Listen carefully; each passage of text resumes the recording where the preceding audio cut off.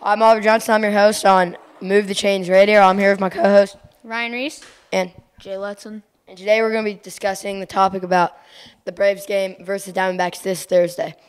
And we're going to be making our game predictions. What are yours?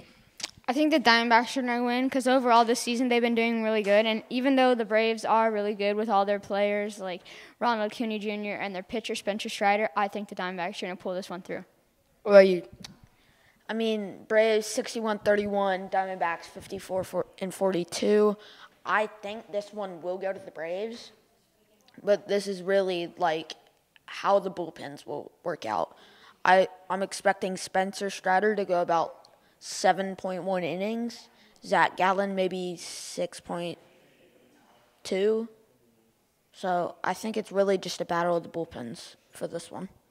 Yeah, two of the greatest pitching matchups of the league right now. Two of a lot, making historic seasons of strikeouts. But so Spencer Strider with a 3.68 ERA and Zach Allen with a 3.14 ERA.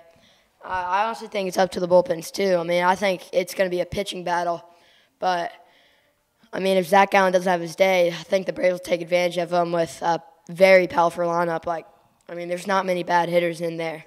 I mean, Eddie Rosario is not the strongest, but when he has good days, he's really good.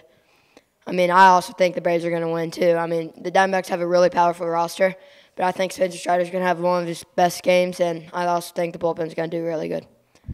I'm your host, Oliver Johnson, and thank you for tuning in on Move Your Chains Radio.